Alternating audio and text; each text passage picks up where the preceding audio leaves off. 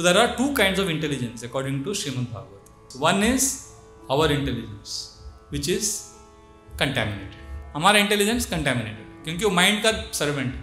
Mind likes or dislikes, and intelligence executes the mind's desire. But there is another intelligence, which is known as Mahat Tattva. When Purusha and Prakriti combine, third canto describes, the first thing that is created, according to Sankhya philosophy, is Mahat Tattva.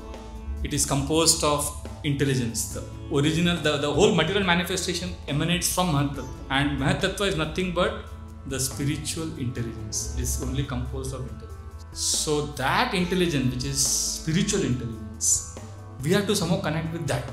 Then with the help of that intelligence, we will be able to conquer the lower soul. Not with our intelligence. वो जो intelligence है महत तत्व, spiritual intelligence, Krishna का intelligence, scriptural intelligence, वो उसको हमको connect करना.